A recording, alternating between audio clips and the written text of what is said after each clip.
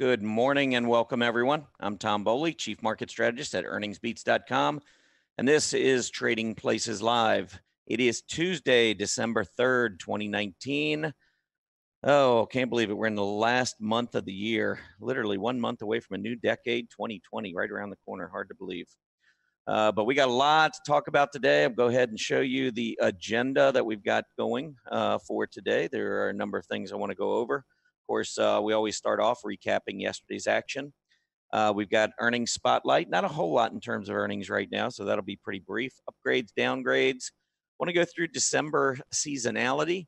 For those of you who don't follow me or haven't followed me much, I do follow the history of the market very closely, and I do pay attention to seasonality. I don't trade off of seasonality, but I do use it as a tool to help confirm other things I'm seeing in the market. So I've got some interesting December facts for you later in the show.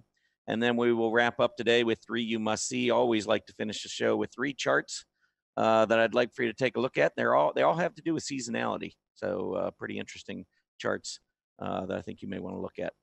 I do want to remind everybody with 2020 right around the corner, January 4th, 2020. It is a Saturday, all day, Market Vision 2020. This is an event, an online financial event. I think it's going to be the best one of the year. John Murphy has agreed to come in as the keynote speaker. So you'll hear from John Murphy, and then several of my colleagues here at StockCharts they've all agreed to join me. So we've got 8 speakers. It's going to be a great event. Everyone giving you their opinion of what they see coming in 2020. I've always, well, not always, but recently been very bullish.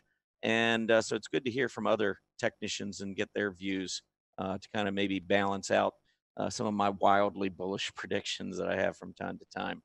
I do want to just show you, though, how to register. If you go to earningsbeats.com and you click on the Market Vision 2020 tab at the top, you will see this, Market Vision 2020. You do want to sign up. This does not, there's no credit card involved here. This is simply a free newsletter that talks about the event, but you're going to get your best deals there.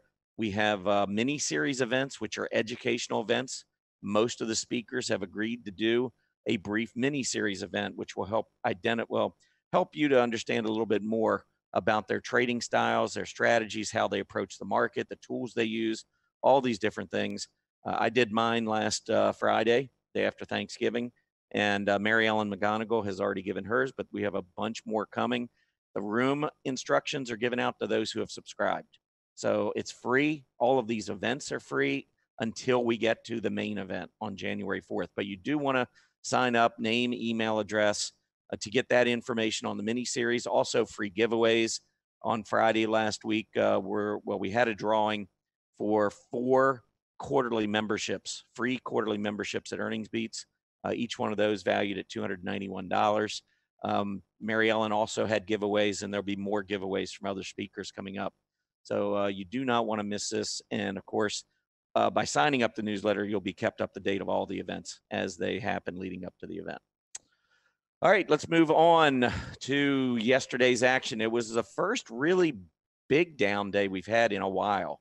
If you look back at the Dow from the lows in early October, I didn't go back and look for sure, but I think yesterday's decline of almost 1% was the biggest decline we've seen over the past, well, almost 2 months now.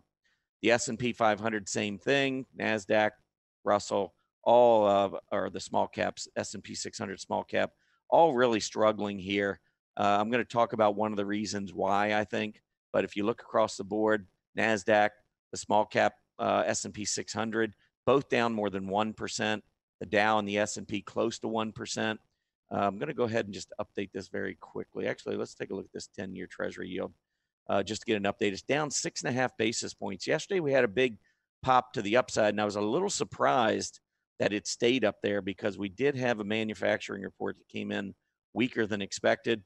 It was the ISM report. Of course, if you think back to when we had a last big drop in the market, it was because of the ISM manufacturing coming in below expectations. We saw that yesterday. I think that partially explained the drop in the market. And then, of course, this morning's future is not looking very good either. And I think a lot of it has to do with that, and also renewed trade fears which I think are overblown personally.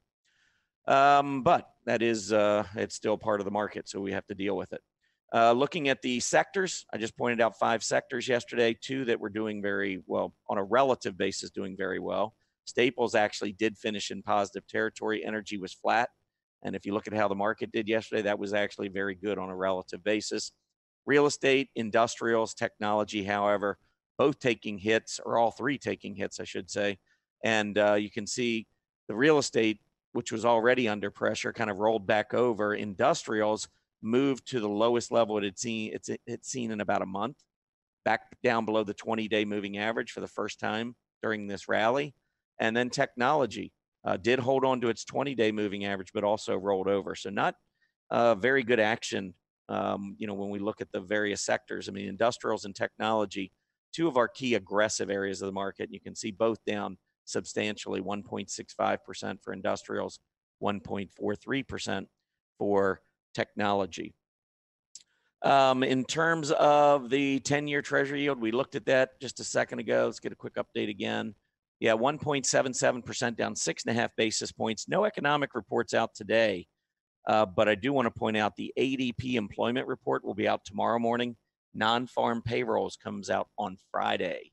So well, we'll see. The news is going to be big next couple of days. We'll see if that gets the market back on track or whether the selling accelerates. I did want to pull up on this chart. This is the 10-year Treasury yield here at the top. Here's the S&P 500 in the middle. And then this is a correlation of the 2. And I always talk about how these 2 tend to be positively correlated. I think when you look at this, you'll see that that pretty much is the case here, that almost all the readings, the correlation readings, are above 0. But we do get a little bit of negative correlation or inverse correlation from time to time. And we have it right now. And the reason is, since November 11th, you can see the 10-year Treasury yield dropped, and the S&P 500 kept going higher. And we saw that also if you look back in June and into July when we had the steep inverse correlation that dropped there. That also came with the 10-year Treasury yield moving lower while the S&P 500 went higher. And I mention this because if you look back at the bear market, especially the secular bear markets, when we would get hit to the downside in the yield, meaning money was rotating in more defensive fashion, when we would get hit in the 10-year Treasury yield, we would also get hit hard in the S&P 500. And that's really not been the case here in 2019. And I think that's a good sign. It's telling us that there's still enough money rotating in to actually help keep the S&P 500 moving higher, despite money also rotating into the more defensive treasuries. But I do think we're getting to a point where we'll probably see this turn as you look back. Normally, these inverse correlations do not last very long before we get that reversal and turn back up and move into a more positive correlation situation. That's normally what you see with these 2. So my guess is we're either going to have a bigger drop on the S&P 500 or a big push up in the 10-year Treasury yield. I actually think, looking at the market, that we might see the former, the S&P 500 continuing to drop. I don't think this is going to be a big, huge sell-off, but I do think it'll be quick, volatile. That's the way the market usually works. We go up, it's painfully slow, boring action. Then when the market sells off, we get hit pretty hard to the downside. I think that's what we're going to see. When we look at the market, I just want to show you why I'm saying that. I pointed out over the weekend to Earnings Beats members that the S&P 500 had a negative divergence in play on its daily chart. You can see the higher price and the lower PPO. That is a negative divergence. And a lot of times what we'll see is a 50-period test and a PPO that moves back down to the center line. Now, this negative divergence was very slight. And sometimes if the market keeps moving up, you'll see that negative divergence be eliminated and simply go away. But now that we came down yesterday and failed to hold the breakout level, I think that 20-day moving average and the recent lows around 3,100, we want to watch very closely. If we go down below those levels today, I think that is definitely increasing the odds of a 50-period test, which would be, from where we are right now, probably about another 80 points or so to the downside on the S&P. So we're talking about maybe 2 to 3%. I don't think this, like I said, is going to be a huge decline, but I do think these negative divergences are worth paying attention to. And it's not just the S&P 500. I'm going to go ahead and shorten this chart just a little bit too to make it a little easier for you to see. But if we take a look at the Dow, this is just a 6-month chart, but you see the higher prices here, the lower PPO, negative divergence. We fail to hold the breakout. Now we're on the 20. We're going to gap below it. I see a 50-day test coming up. I think 27,250 here is certainly possible on the Dow in the near term. Let's move on to the NASDAQ. Take a look at this one. Here is the NASDAQ. Now, as we move to this high, I see a slight negative divergence on the PPO, and once again, failed to hold this breakout level. That is adding to the short-term bearishness. The S&P 600 small cap index, higher prices, lower PPO. I think you're kind of getting an idea here.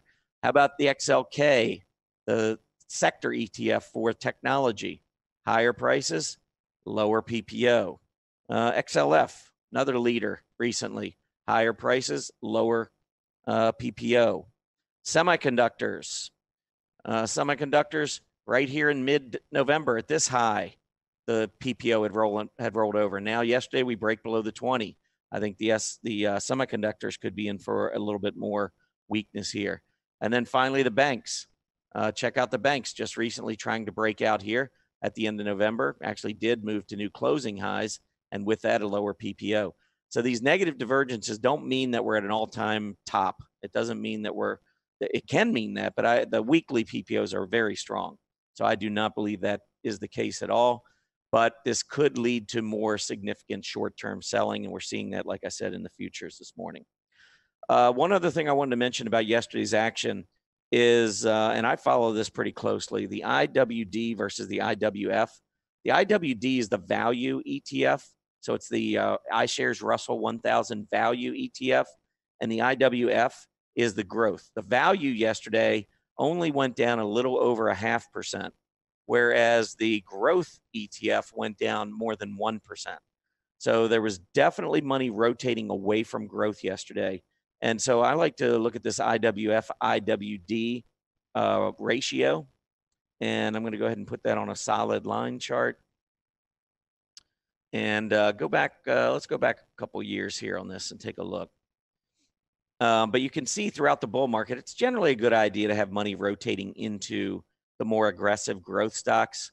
Last year, when we had the big Q4 decline, you can see growth stocks got crushed in that quarter, but then came rallying back, put in a new high. We saw over the summer another big hit here, late August through the end of September. The IWF versus the IWD got hit pretty good, but we were starting to rally. And now yesterday, you can see we're starting to roll back over again. This will be interesting to watch to see if this continues. If it does, we could have some issues going forward, at least again in the very near term. All right, what else happened yesterday? Well, I mentioned the weak manufacturing data. Roku was downgraded. Roku, very, very volatile stock. And the thing is with Roku, there's so many variables with a stock like this. They've got tremendous growth rates in place, but they're in a great area of the market, but now you've got competition coming in. So you've got a lot of different analysts with lots of different views on Roku. And if you just start changing the growth rate a little bit, it can impact the valuation of the company because it is based a lot on future growth.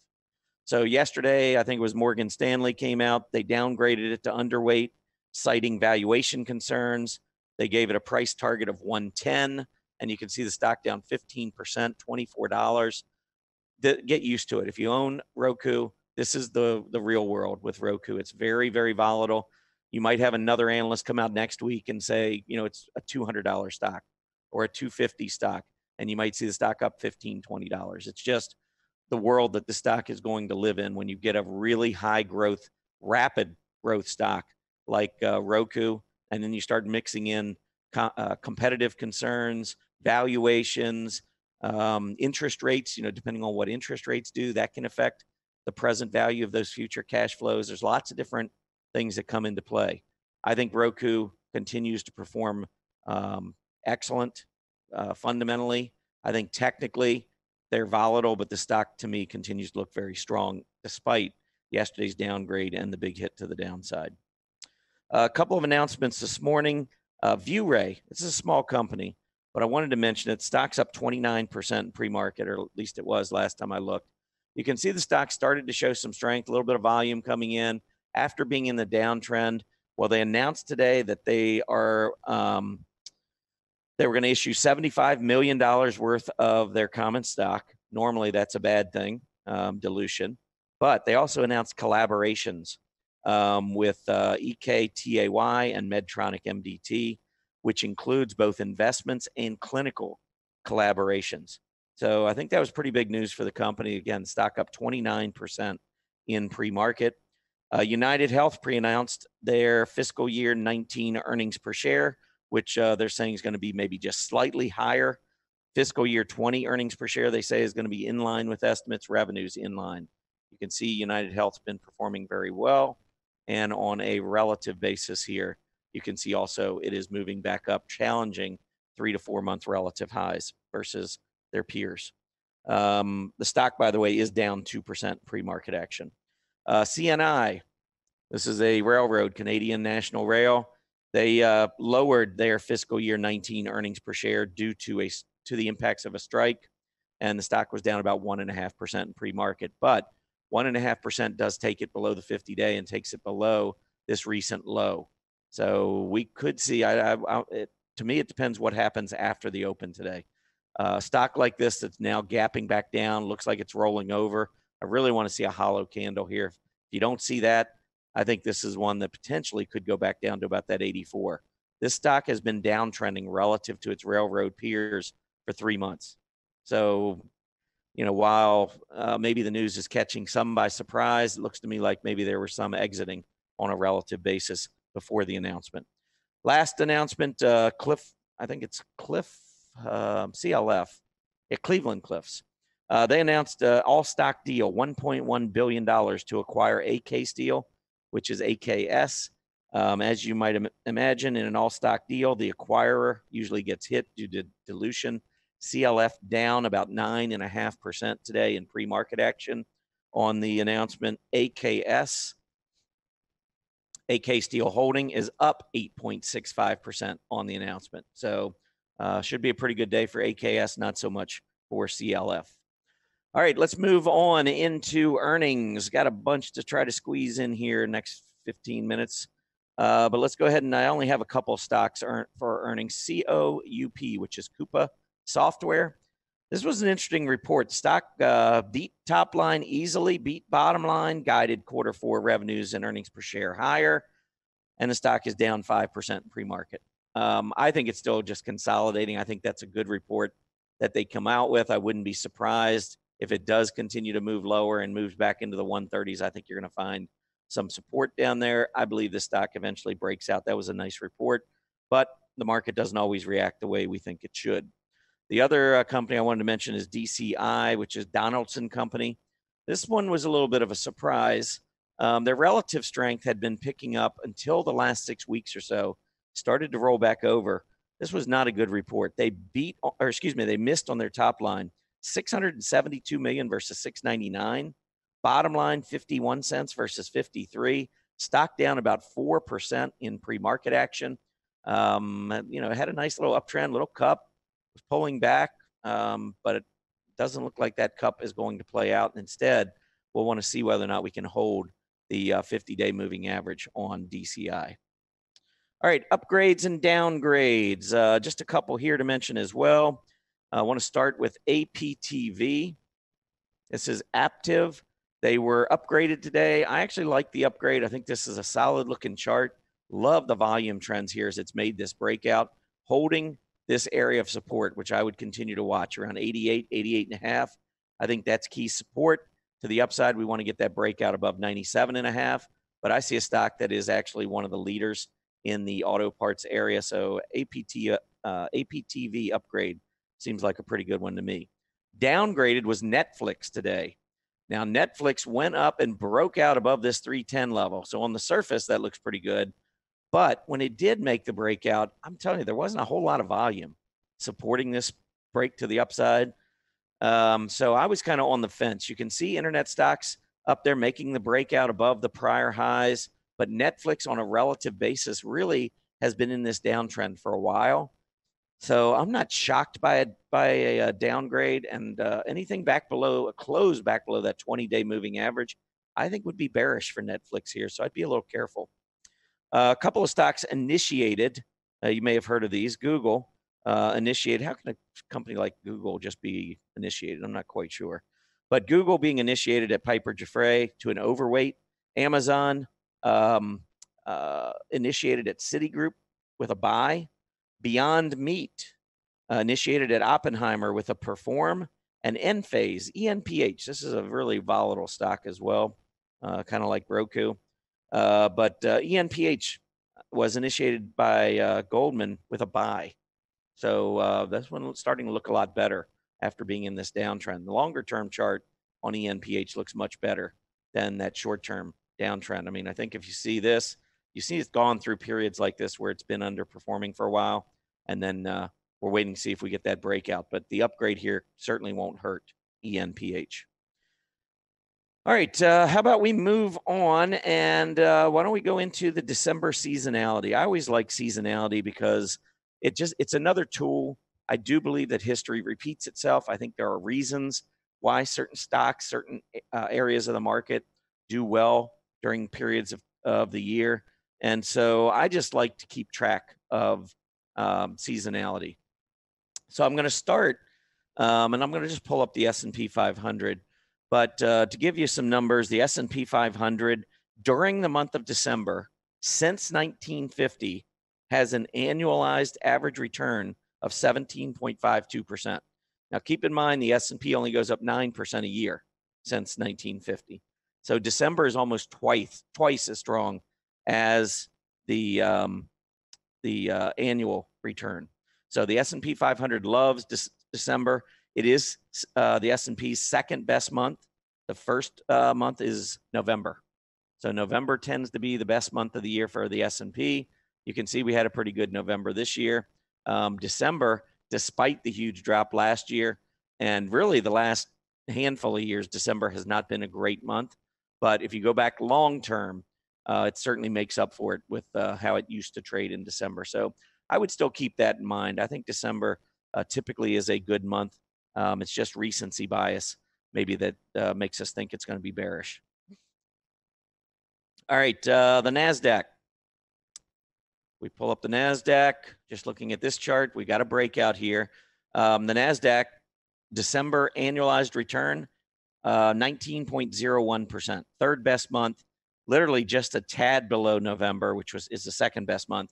And January is the best month for NASDAQ. So we still got that looking ahead. The Russell 2000, annualized return on the Russell 2000 since 1987. By the way, the NASDAQ's return I gave you was since 1971.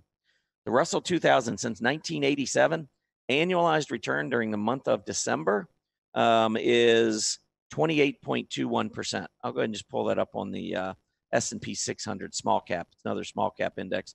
But you can see we just recently broke out above 1,000. We're pulling back. I think this is going to be a short-term pullback. I really do. I think small caps are going to turn back around and potentially lead the market to the upside. We shall see. But 28.21, that's a very strong annualized return for the month of December over 32 years. And that is the best month of the year for small caps. As far as sectors go, and I'm going to pull this up showing you the seasonality tool here. So if you go up over here next to the sharp chart and just hit that drop-down menu, click on seasonality, and then let's pull up the XLV, which is healthcare. Now, if I just drag this back, it will show me that in November, the XLV has gone up 75% in November's, and it's averaged 2%.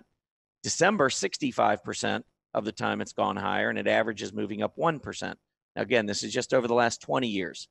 If I put in the S&P 500 and show you relative to the S&P 500, you will see that November, December, January, and February, the XLV has averaged outperforming the S&P 500. So we're hitting a pretty sweet spot right now with the XLV. And I just wanted to mention that because when you look at the XLV on a chart, it broke out in November just as it's heading into this bullish period. So it's starting to do what it typically does from a seasonal perspective. So I think healthcare is a group that we want to continue really to focus on here. As far as industry groups go, I'll tell you that the tires, this is I'm going to go ahead and pull this one up because this is very interesting. When I looked at it, it just really stands out. November and December for the tires. Look at this. And look at the average returns, November, December. This is 20 years going back. Clearly, November and December, something's going on with tires. Average returns, 9.1% a year over the last 20 years in these 2 months. So definitely the tires is one to keep an eye on. And you can see tires actually breaking this downtrend, looking a little bit better from a technical perspective. So maybe we do continue there. The only other one I wanted to mention real quick is just semiconductors have only gone up 40% of the time in December over the last 20 years. That's like 8 of the last 20 years. We do have this negative divergence. I don't know, maybe we go down and we just sideways consolidate here, but I would not be surprised to see a 50-day test coming up on these semiconductors. All right, we are now going to move into the 3 you must see to end the show. And I'm going to go back to the seasonality chart. And I went through the Dow stocks, and I just thought these were kind of interesting. So let's pull up Apple from a seasonal perspective. You can see the last 5 years, very, very weak in December, averaging going down 4%. But look at the last 20 years. September and December are the only 2 months of the year that have negative returns for Apple. Obviously, the last 20 years have been very strong for Apple. December only goes up 45% of the time, which also ties for the low among months, and minus 1.9% average return. So I think the seasonality chart is definitely one to keep in mind with Apple. We've had a huge run on Apple, but this is a month that the stock tends to struggle in, so keep that in mind. Next up, Nike. Now, Nike, if we go back 20 years, I just thought it was interesting looking at September, October, November, and December. I mean, you've got the back to school thing with September. I kind of get that. But when you look at these 4 months and add this across, that is 12.6%. That's the average return for Nike the last 20 years, just from September through December. That's a lot, 12.4% in 4 months. And I think when you look across here, I believe it's like 6% from January through August. Maybe a little more than 6%. Let me see, 293942476. Actually 5.4. 5.4%. So the last 4 months of the year have produced more than double the first 8 months of the year. Anyway, I thought that was interesting and worth mentioning. So that's the second seasonality chart you must see. And then the last one I have is United Health. Mentioned United Health earlier. And the fact that they had pre-announced their results going forward. But look at the last 3 months of the year. This is by far the strongest quarter of the year for UNH. It averages going up 10.7% just in the fourth quarter over the last 20 years. And so I mentioned earlier, healthcare tends to really like this time of the year as well. So you've got a strong healthcare sector. UNH is one of those stocks within the group that really does well this time of the year. And when we look at that chart, I'll just show you this last thing before we wrap up. You can see fourth quarter, all of a sudden, UNH catches fire. All right, that is it for today. Again, just a quick reminder that I am going to have that Market Vision 2020 coming up. Go to earningsbeats.com, click on the Market Vision 2020 tab, and make sure you register. It is free to register for the newsletter. All right, I want to wish everybody a great day today. Thanks so much for joining me here on Trading Places Live. I'm here on StockCharts TV every Tuesday and Thursday from 9 to 9:30 a.m. Everybody have a great day. Happy trading. See you on Thursday.